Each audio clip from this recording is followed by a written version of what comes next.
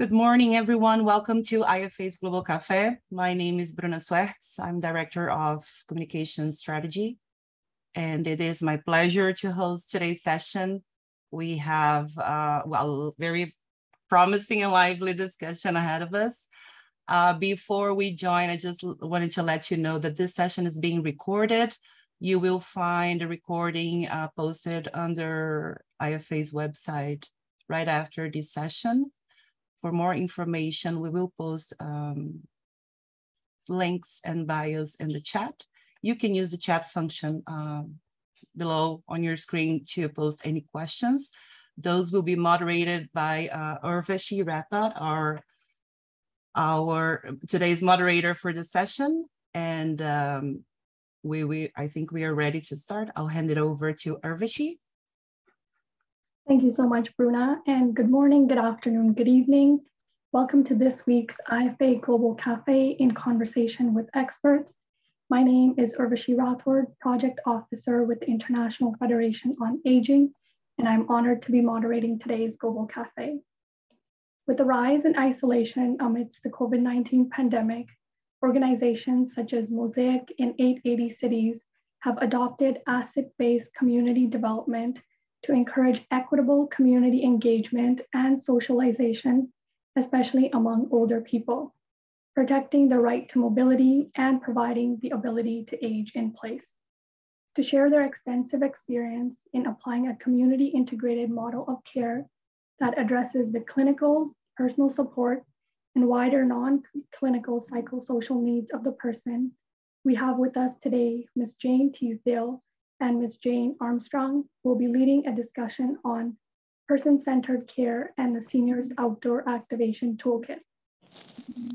Ms. Teasdale is well known for developing awareness of home and healthcare issues in the community and for encouraging collaboration between public and private entities in Ontario's Greater Toronto Area. Mosaic Home Care and Community Resource Centers offer a person-centered, community-integrated model of care that is unique to the home care industry. It also operates a community resource center in Toronto that provides information, education, events, space for hobby groups, community and memory cafes, and much more. Ms. Teasdale has spent many years in presenting on community-based models of care to hospitals, community agencies, social workers, and conferences run by organizations such as the European Society of Person-Centered Healthcare UK. I'm going to also introduce Ms. Armstrong so they can transition seamlessly between their presentation. Ms. Armstrong joined 880 Cities in 2021 after graduating from the Master of Science in Planning at the University of Toronto. She's a project manager who leads the planning, design, and implementation of targeted outreach events and activities to ensure equitable engagement with communities that might not otherwise participate.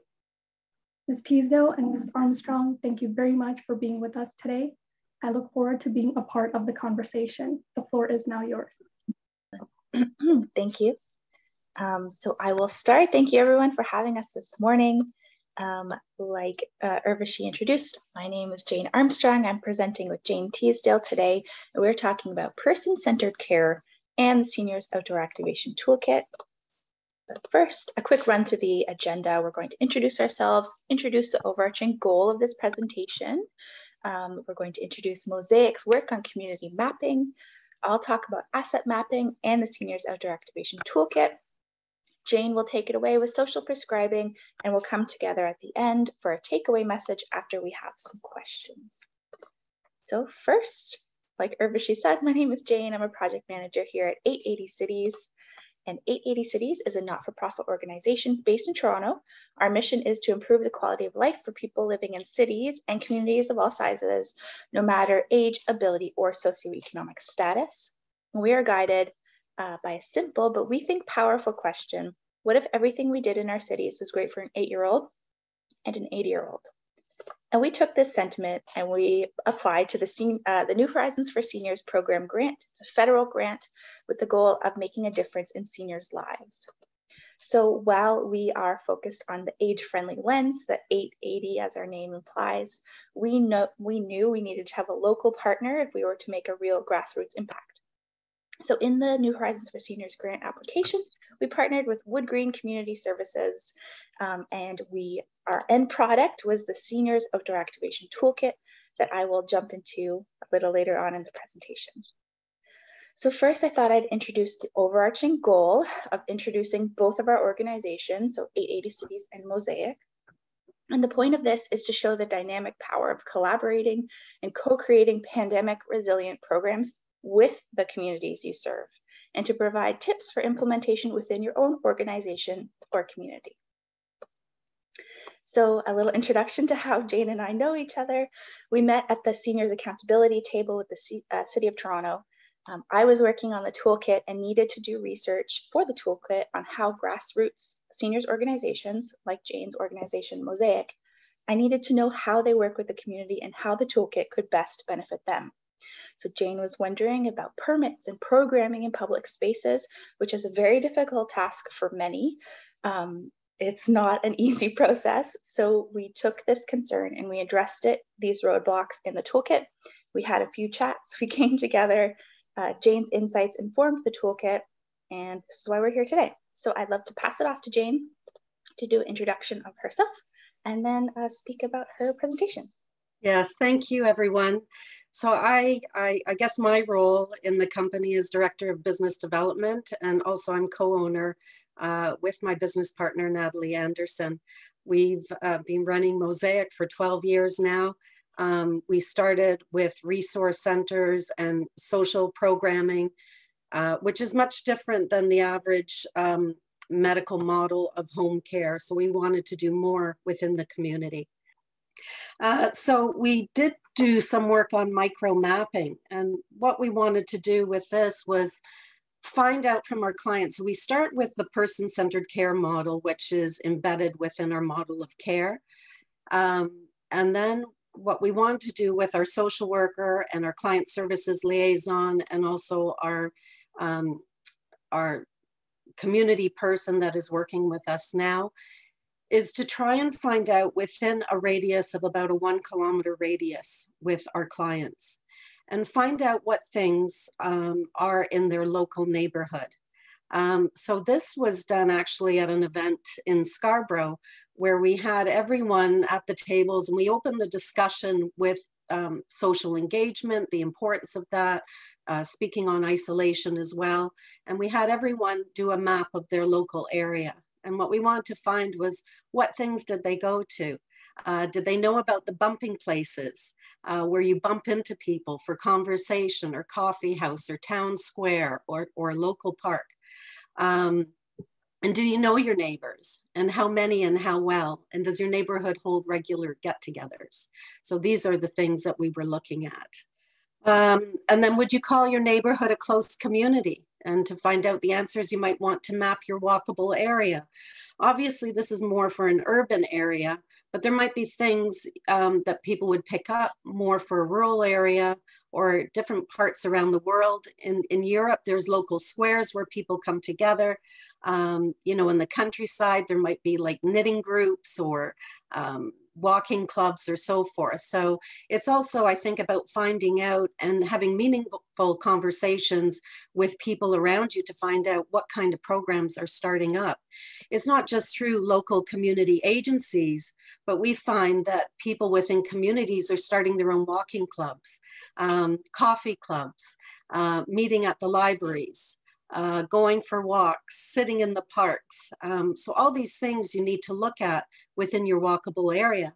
And this also helps family caregivers as well, because what happens is, once they start looking after, you know, a family member or a partner, is that they stop doing the things that they enjoy, their interests and hobbies. So this also benefits this work to help family caregivers as well. So how do you do it? So, you know, you can get a piece of paper, draw the boundaries, and fill in the places you go to. And your area may be 500 meters to either side, and for others, a bit bigger. And once you have mapped your area, think about the places you go to and ask yourself, how can you engage and what is happening in your community? So do not ignore your immediate neighborhood. Research into social media contacts has shown that 50% of contacts come within a 1 kilometer radius. and your local neighborhood could be an important source of social connection and support. And make a note of local resources, interests, activities, parks, and people you know, and connect. So some of the ideas that we actually had a resource center, one of them, which is in a mall setting. So again, using spaces and community assets and collaboration is key. And you know, this is discussed all through the IFA about collaboration and integration. So we had wonderful social programs, and this brought all ages together. We had school children coming out, and music and theater and puppetry and all sorts of things going on in a mall. And what else happens in the community? So with different organizations, we're doing different things. There could be festive teas, creative workshops for care partners and loved ones, interactive brain health, walking and fall prevention, yoga, historical society talks, singing and dancing events.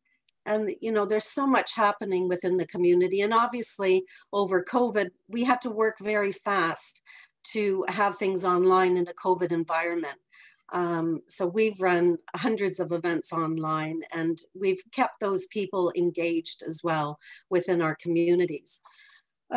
We are evidence informed. So, I mean, there's been a lot of work on person-centered care and social prescribing. So we've looked at some of the work of the late John Cacioppo, and also Robin Dunbar as well.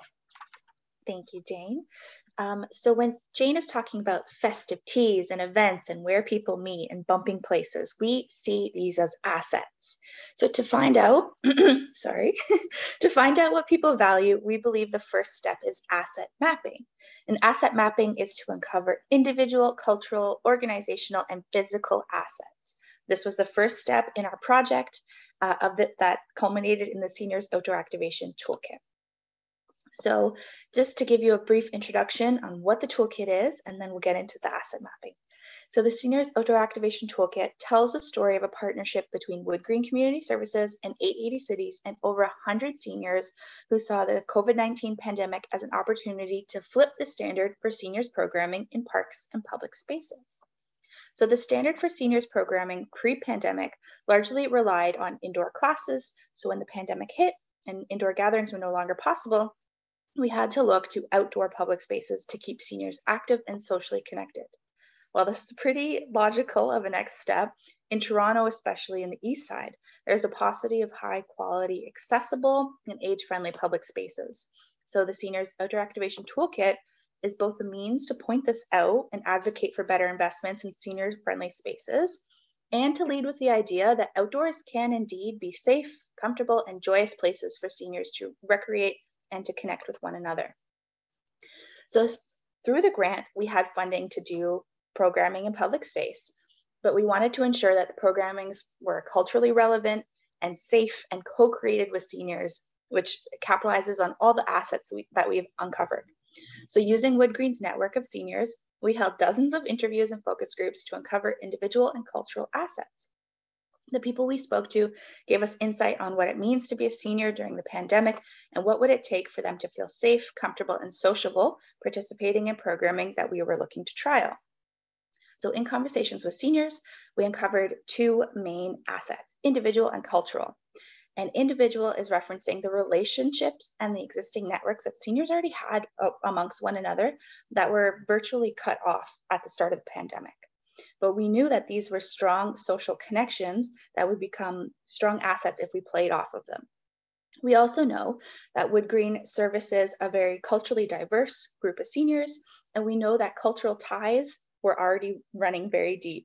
So we knew that if we were to have a successful program, we had to make all of our programmings culturally relevant. We had to, in terms of communication, rely on these cultural networks to promote and to share the word amongst one another as well. And of course, when we think of assets, we think of physical assets, probably first and foremost. So in our interviews and focus groups, we ask questions to seniors like, what do you need from public space? Of course, benches, shade, but also how far are you willing to walk / take the bus to a program? What are your individual accessibility needs and concerns? And we heard about grass versus paving, types of paving that are more accessible and not. various ages of seniors as well. We spoke to 85 plus, we spoke to 50 plus to get a range of different ideas of access and accessibility. So we took all of those needs from public space, and we looked for public spaces that meet the needs of seniors. But like I said, in Toronto, especially in the East End, there's a paucity of high quality, accessible seniors places. So we took the idea of walkability, or length of time willing to take the bus, and we drew a big radius around Wood Green's programming buildings. That's the seniors that we spoke to were already pretty familiar in accessing. So we took all of that in addition to the individual and organizational assets and cultural assets to see what parks and public spaces are relevant.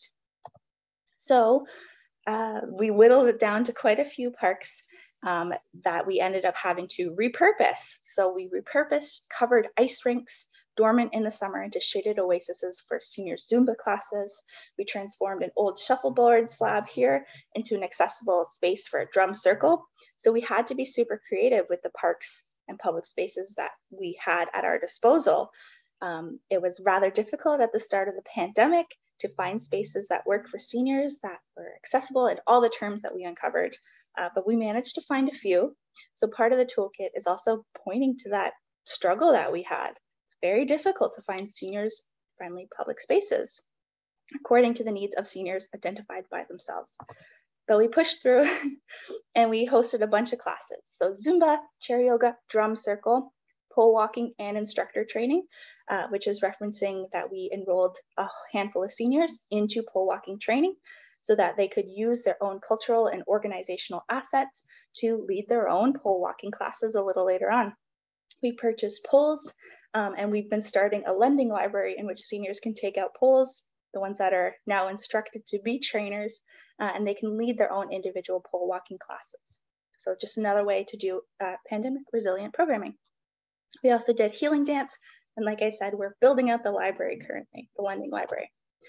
So all of our findings and the ways in which we spoke to seniors, we evaluated public space and evaluated the program are all included in the Seniors Outdoor Activation Toolkit, as you can see here, tools 1, 2, and 3. So I would encourage you all to check this out. I will put a link into the chat with the toolkit, and I'm going to pass it off to Jayne before we get into questions. So I'm going to talk a little bit about social prescribing and social prescriptions. So social prescribing, for those that don't know, is developed, it's more of a holistic approach to healthcare that brings together the social and medical models of health and wellness. And the social prescriptions is from the writer or a professional or a social worker or a doctor that would write prescriptions for people to make links to other organizations or activities within the communities. So this is really important. I think this is a change that is happening within Canada. In the UK, it's actually social prescribing for the UK members. It started in the UK in 1990. And now BC is actually doing a lot of work on social prescribing. And now Toronto, there's a movement, and we have the Alliance for Healthier Communities and also the Canadian Institute of Social Prescribing. So they've been doing quite a bit of work. These are just some examples of social prescriptions and connections to activities that Mosaic has been working on and using open spaces. So this was held at a park at High Park, which is in Toronto, a lovely park. And again, it's about connection and collaboration. We are a private organization, so we do not receive funding for the programs.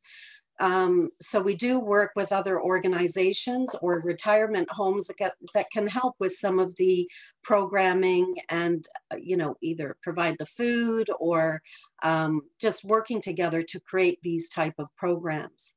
So it's a lot of, back and forth and creating these and thinking and using surveys that we've collected from our members and from people that have attended our programs to see what they're interested in. And also taking in, just thinking about, are there park benches where we're going? Is it easy to walk? How far is the walk? Shade. refreshments. So you're having to think about all these things when you're running these type of programs.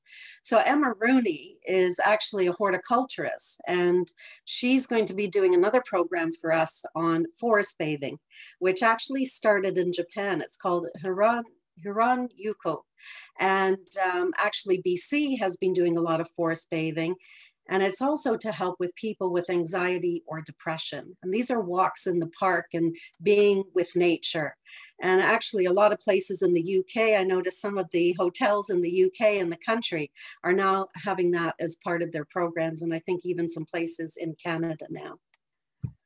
Walk the Region. This was quite an interesting program that we partnered with the Sumac, which is the Chartwell. So we worked together on this. It also included residents and also community members. This was open to any age. So this is not just a seniors program, and it's about collaboration and different ages coming together. So we used Natalie Perezzo, which is a local author. And she has written books about timed walks around the city, which links interesting places within Toronto and coffee shops and so forth. So she was the one that developed the tour, and then we sort of provided lunch and so forth. So when you're talking about collaboration and working together, you know, it's everybody working together on that program. And so this is how it sort of helps with the fees and running the programs. Excellent. Thanks, Jayne. So our last few slides are takeaway messages, but I think we'll pause for questions. Thank you, Ms. Teasdale and Ms. Armstrong, for this inspiring discussion. First and foremost, I want to recognize that isolation and heightened fear of being in close contact indoors have been a widespread consequence of the COVID-19 pandemic.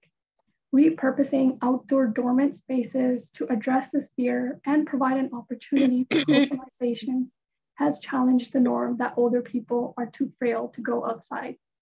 This adaptive reuse of spaces has provided the ability for older people to age in place and support their right to mobility, which is in alignment with the work and the vision of the IFA. Interesting to know, Ms. Teasdale and Ms. Armstrong have not recreated the wheel on person-centered care model. Rather, they have integrated it into private home care settings and other communities, which is quite rare. So it is essential to recognize these bodies of work, and I want to congratulate both Ms. Teasdale and Ms. Armstrong. While questions are trickling in from participants, I would like to begin by posing my question. So there's so much innovation and many new technologies, such as transitioning to virtual or hybrid programs, which has witnessed a rise over the past couple of years. However, there are various barriers that prevent the use of technology, especially for older people. So what barriers have Mosaic and 880 Cities experienced, and what practices have you implemented to make your programs more accessible? I guess I can start it off. Yes, it has been quite difficult. You know, before we would have our programs in our resource centers. So people would obviously attend it if they could. But we didn't touch upon the people that couldn't get out and that had a disability. So they were not able to attend unless they had somebody to drive them or wheel trans or so forth. Then COVID hit. And then we had to very quickly start the Zoom. And we also had to spend a lot of time, provide information to people who had iPads and how to use Zoom. So there was a lot of work put into that conversation. I mean, we have a community resource and social engagement person. So she was in charge of that. Spent time with individuals, helping them online. We also provided our newsletter, which went out quarterly, which we had that information. For people that didn't have Zoom or iPads, what we did was with the members, we flagged those individuals that we knew couldn't make it online, and we would be making phone calls to them and having conversations with them. How can we help them? Is there any other organizations we can link them to? And then now it's like even more work because you're working, things are opening up now. So you're having some in-program classes and then still doing things on Zoom and then working out how you're going to do a hybrid model and how is that going to work. Do you have the technology within your organization to do that? So those are some of the things that we had to work through as an organization. Thank you. Maybe I'd like to just add, we heard that the majority of Wood Green's clientele actually heard about our programming through word of mouth. It was like 68% of people who responded, who attended it, heard about it through their network. So while we know social media is super important, and we know that Wood Green has iPad lending programs and tech teaching classes, regardless, still the majority of seniors hear about it through word of mouth. So capitalizing on those cultural assets, those individual assets that they already have, nothing beats like a good old flyer and a phone call, and they'll do the programming and promotion for you. At least that's what we found. Thanks. Wonderful, thank you so much. I would like to now move on to questions from our audience. So first of all, to Mr. Shmuel, if you would like to unmute yourself and ask your question. Yeah, of course. You hear me? Yes, I do. Okay. I want to ask you next, and according to me, very actual question. I want to ask you what, according to you, opportunities and challenges created COVID-19 pandemic for person-centered care in other people? Thank you, Shmuel. Thank you for that question. Thank you. First of all, person-centered care within creating a model within private care, it is very complex. You also have to have the staff and client services and social workers and nurses as part of that integrated team. A lot of home care agencies don't have the capacity to do that or the knowledge to do that. So we've spent a lot of years in implementing that, and it has become our culture. So we do have a client services liaison, and they work with the PSWs within the homes. Definitely over COVID, it's, you know, we had to do that. When we're doing assessments, we're looking at the person as a whole first. What is the person's interests and hobbies? What are their goals?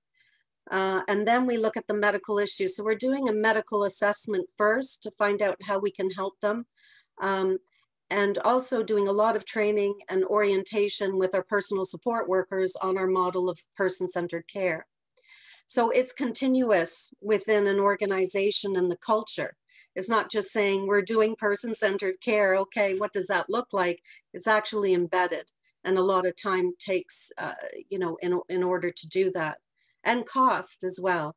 But you know, I think families do appreciate it. And you know, over COVID, we were not able to go and see some of our clients, so it was a lot of time spent speaking to families and understanding what the needs are. And again, it's all about connection as well. There isn't one organization that can do everything. So, you know, at our resource center, we're providing information to families and really providing a listening ear. And to have a social worker on the team is very important, because with COVID, what we found is there's been more complex cases in the community. Whereas individuals were going to retirement homes and long-term care homes. Now people are wanting to stay at home more. So it is complex, Shmuel, and you know, it's continuous learning that we have to do, and changing things all the time. But person-centered care, I think, is very important, and I think more work is being done, and more organizations and hospitals, you know, within Canada are looking at that as well. It's either called people-centered care, emotional care. So there's different terminologies which is being used, but it's actually person-centered. So thank you for that. Thank you. Thank you so much. I do see a hand raised by Anna Maria. Would you like to unmute yourself? Okay, now, thank you very much. Ana Maria Cruz Valderrama here from Ottawa in Canada. Thank you for the excellent presentation. I was looking for that presentation today. What I want to mention is that I am part here in Ottawa. We have one organization that is called Ottawa Grassroots Cultural Seniors Network. It's managed by the Social Planning Council of Ottawa. We are, and it's because you mentioned about the importance of cultural background. This organization began over 90 years ago with the support of the Social Planning Council of Ottawa. We are over 25 in a cultural seniors organizations, and we provide social, recreational, and educational activities for seniors of over 3,500 across the city. COVID increased the social isolation in seniors, because we know that in Canada, social isolation has been a crisis, but COVID increased that crisis. We're very fortunate because for over 7 years now, the leaders of this organization, we meet every second week. So how we operate is that the social planning councils get grants, and they allocate the resources to the different groups according to their needs and the numbers. But also we, as an independent, we can apply for funding. I am founder of the group, is called New Beginnings, and it started with, in response to COVID. Before I was working with other organizations, it was called Club Casa de los Abuelos. It's a Spanish organization for Spanish seniors. Anyway, but what I want to say is that the answer also resides in us seniors. These organizations are managed by seniors, and 95% to 98% is managed by volunteers. We have one coordinator with the Social Planning Council, who is a social worker. It was not easy because the rise of this organization was in response to the lack of the mainstream organizations that didn't know how to respond to our cultural needs. So we emerged out of need. I will say that it was not easy at the municipal level. At the federal level, we were accepted at the provincial level as well. But thanks to COVID, finally the municipal level recognized us and started to give us some funding, because we never stopped. Technology was a problem, yes, but little by little, seniors start to engage with, have access to tablets. And now in the city, we have the $20 per month access to internet. So it's helping us. But what is important is how we are contributing to the public first, because keeping seniors active is very important to reduce social isolation, anxiety, depression. Mind you that this organization in Toronto, there is two extraordinary organizations. One is Dancing with Parkinson, who offers daily program for seniors free of charge across Canada for seniors with and without Parkinson. I have been with them for over 2 years. That's one. And also now expanding to social and more social engagement, because seniors across Canada, they want to talk. We want to talk.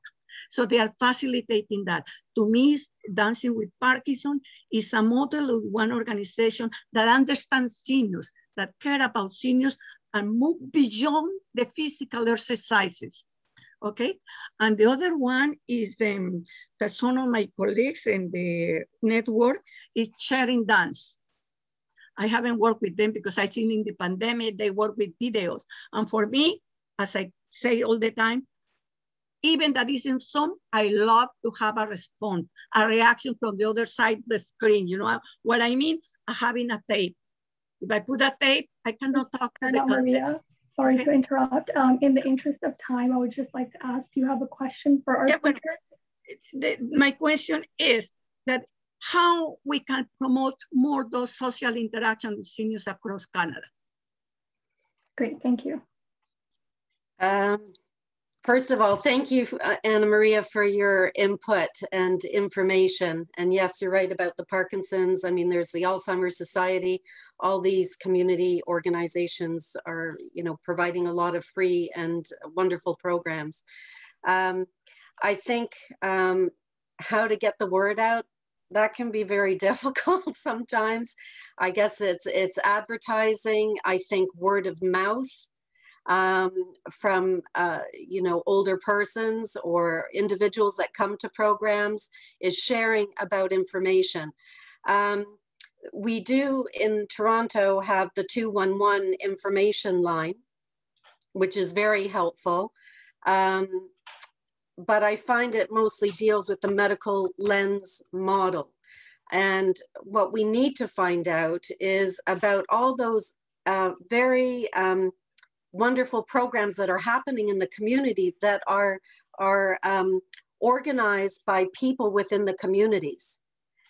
That's what we're not finding out. So Mosaic has done a lot of sort of senior advocacy groups and brought people together to have that discussion when we're talking about community mapping and micro mapping. That's when we're finding out of different programs around the city that we've never even tapped into or haven't heard about. So definitely word of mouth, you know, community agencies, collaboration, working together and talking about this and getting people interested and having very interesting social events. So it's not just about education all the time. It's something interesting and really listening to older persons in the community on what they want and you know, having surveys. That's where you're getting the feedback and conversation groups. So hopefully that answered your question. Thank you. I don't know if Jayne has anything to comment on that as well. All right, thank you so much. I would like to now call upon Ms. Frances Zainodine to pose their question. Thank you so much for your patience. Thank you, Jayne and Jayne, for the wonderful presentation. It's wonderful to see all this going on and all these fantastic activities. But I'm asking whether, or how these activities are funded. And there's a lot of time spent on fundraising. I think in many programs, you know, it's so difficult to get the funding to push it forward and to maintain the activities.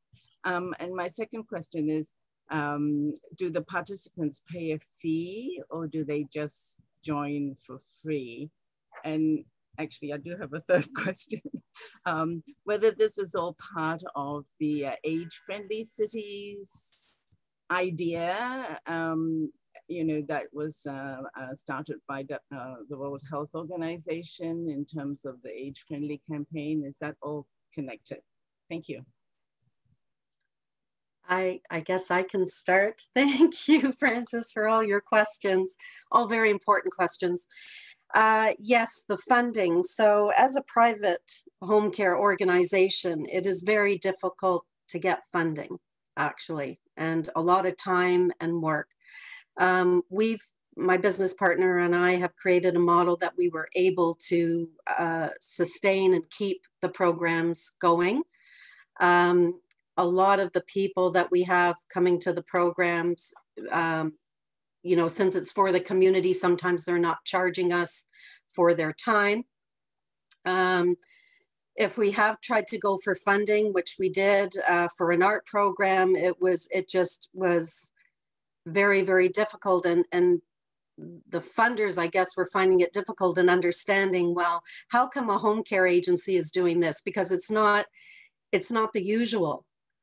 Usually the private home care agencies are just focusing on the medical lens model, sending caregivers out, not really focusing on the person as a whole or implementing a person-centered care. So we've spent quite a bit of time and money, and I think this is how Mosaic is really a benchmark in Toronto anyway for a model of care and really working within the community, the grassroots of the community, and working with community agencies as well, that it can't be siloed moving on.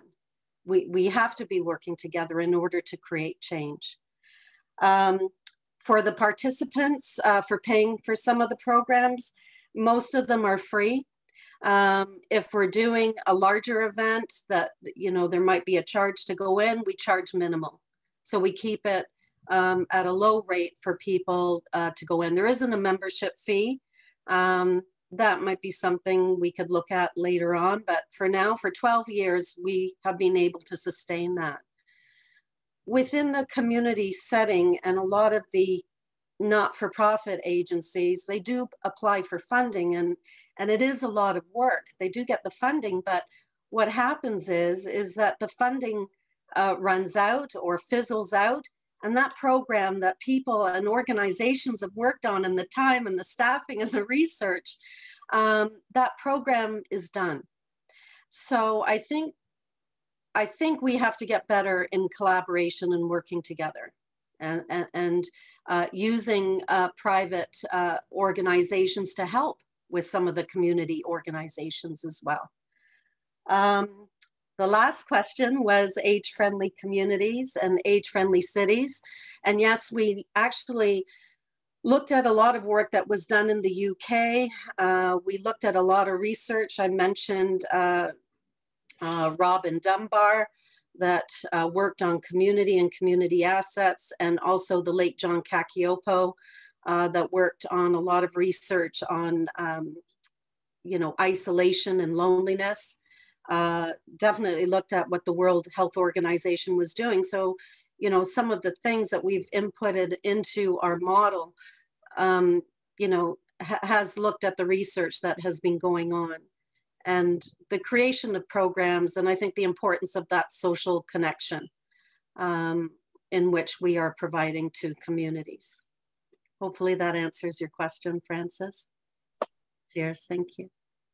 And for us, we were funded to do this project through the New Horizons for Seniors grant, federal grant initiative, provided us $25,000, which is pretty hefty to do these programs. And yeah, we wouldn't be able to do them without federal funding. And of course we used Wood Green's own like local capacity and using some of their like salaried staff support. So that didn't come out of the grant. But of course, grants are few and far between and difficult to get, and you need grant writing skills, which is not, you know, super intuitive. So I don't have any tips, but just identifying barriers to actually making things happen. I wish there was more funding, but yeah, that's there's no tips there, just my feedback. Thank you so much. Funding is definitely a challenge to navigate, especially in the Canadian healthcare system. I would like to now move on to Mr. Tom Model. Would you like to unmute yourself and pose your question? Yes, thank you for your presentation and the work you're doing. My question is at a higher level that as I perceive what you're doing in Toronto, which is a large metropolitan city, you're able to take advantage of the complexity of the networking that's available with various organizations and individuals. I happen to live in a small town 12 miles north of Boston, and it's currently undertaking a huge revision of community, in particular adult services and so forth. And I think a lot of your methodology would be very interesting, and we can discuss that offline. But have you experience in trying to apply your approach and methodology and framework to a sort of integral large metropolitan area? Jayne Armstrong, did you want to answer that? Thanks, Jayne. Thanks for your question. So we do a lot of work with our American partners, especially AARP. I do see someone from AARP here, so that was exciting. Hi, James. So we do a lot of work, like I said, with AARP, and we recently put out the winter placemaking guide that had a focus on rural communities and how to do age-friendly placemaking in winter in rural communities that often think that because they don't have like identifiable town squares or large gathering spaces that they can't do placemaking. It was placemaking generally, but with an age-friendly lens. So in the toolkit, we talk a lot about asset-based community development. I know I've spoken about a lot of assets lately, but pointed to a lot of examples of rural communities who have transformed main streets into like tubing events. While that's maybe necessarily not geared towards seniors, it does speak to the ability of small towns to do a lot of age-friendly or at least place-making initiatives. So I'll put a link to that in the chat. And Tom, I'll put my email too. Maybe I can put your question towards our executive director. I think we're already connected. I've sent an email to you via LinkedIn. Oh, okay, sorry. I don't check LinkedIn, but I will now. Okay, thanks, Tom. And I think, Tom, thank you for your question. And I think you've reached out to me. Mosaic has, is mostly in the GTA area. So that's where we've been working. I haven't really sort of worked in the rural areas, but I have attended many conferences, and actually the one in BC, which was in April and May. The United Way of British Columbia is doing tremendous work, and there's a lot of rural areas.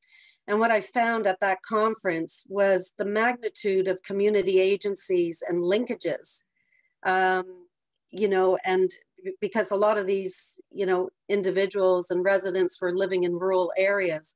Well, how do they connect, and what do they do?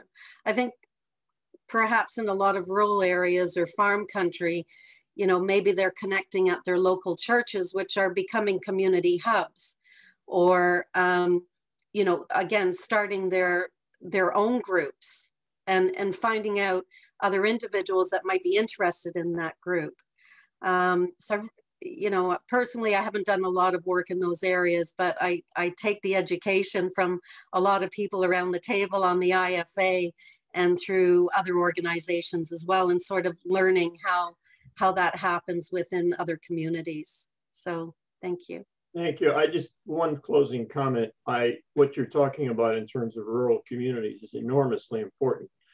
But there's a spectrum, and I'm talking about small towns where Boston, as a center of 500,000 people, is surrounded by probably 20 or 30 or 40 communities comprising a population of 7 or 8 million people.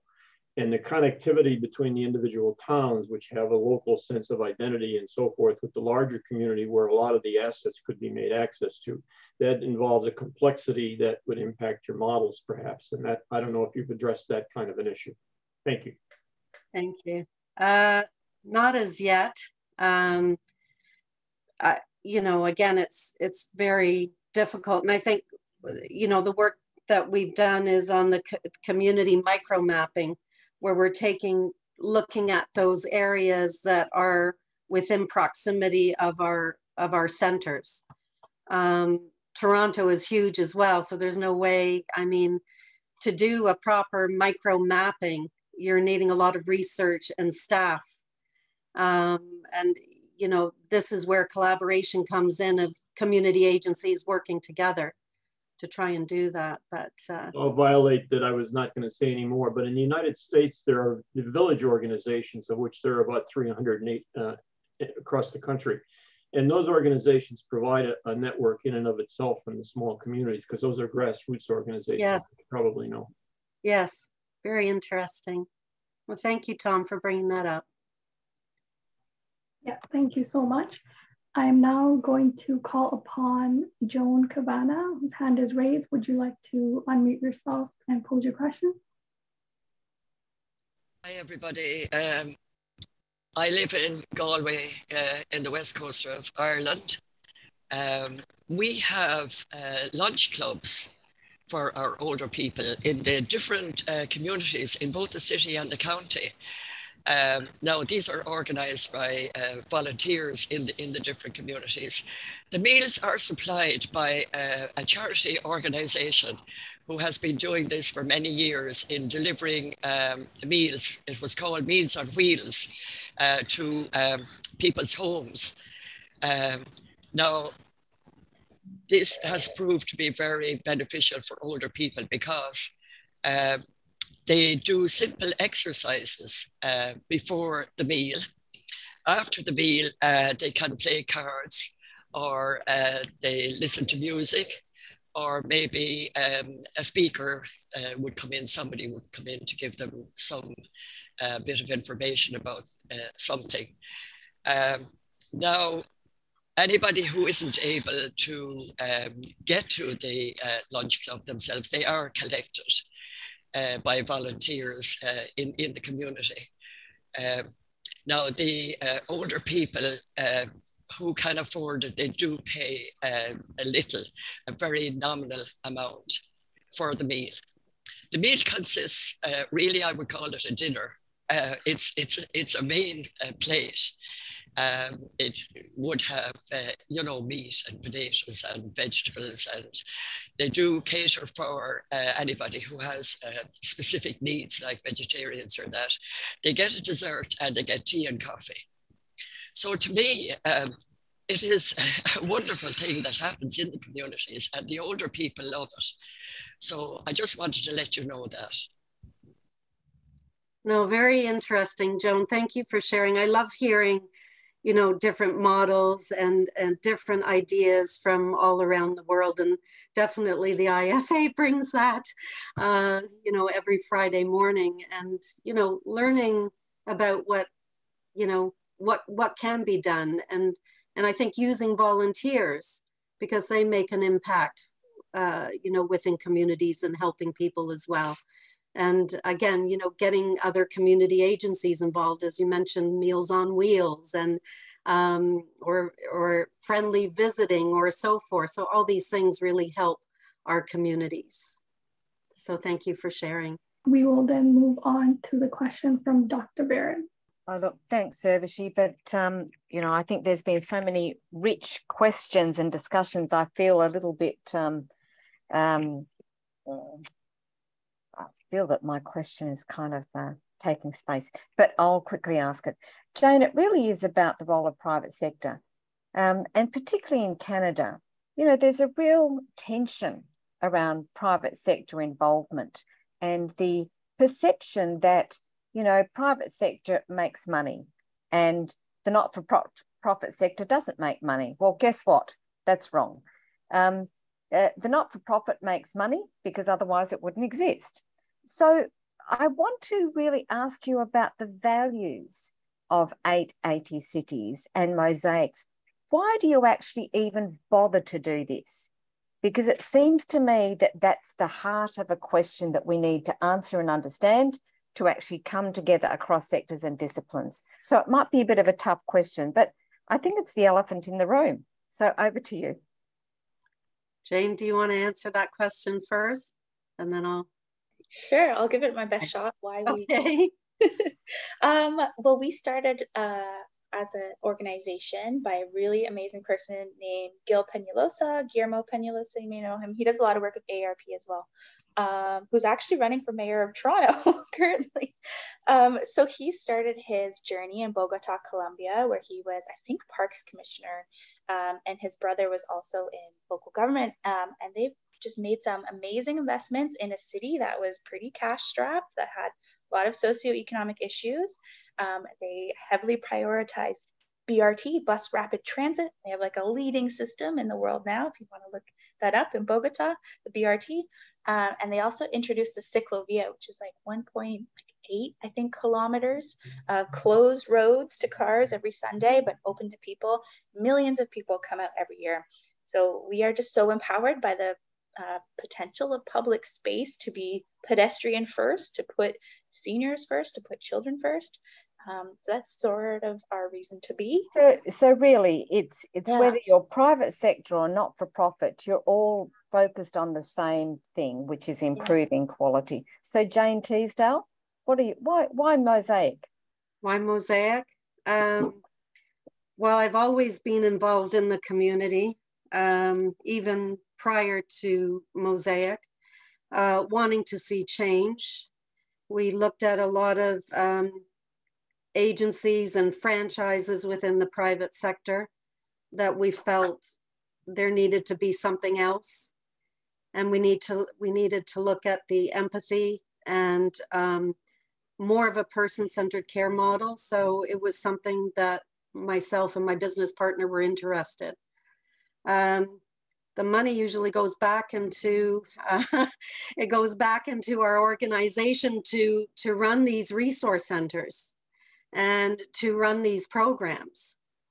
So, you know, I think people have this idea that, you know, people that are running private home care are raking in the money.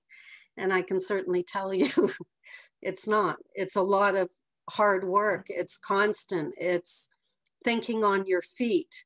It's how to work with other organizations. It's understanding the family. It's listening to the family. It's hiring the right staff and paying them well and appreciating the staff that you have. So our staff has remained with us, in-house staff, for, you know, since COVID and prior to COVID. So we are absolutely lucky to have that team. And our community and our social engagement. I know that Lauren McNair, who has started with Mosaic, she's on the line with me today.